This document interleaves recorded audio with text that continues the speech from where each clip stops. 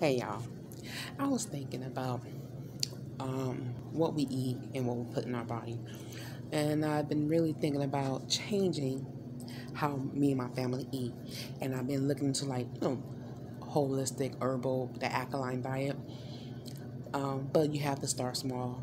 So I'm starting small, especially with my children. We're so accustomed to the fried, the junk food, chips, the sugary snacks, even the those protein bars or the fruit bars and granola bars that we think is healthy, but it's really not. It's full of sugar.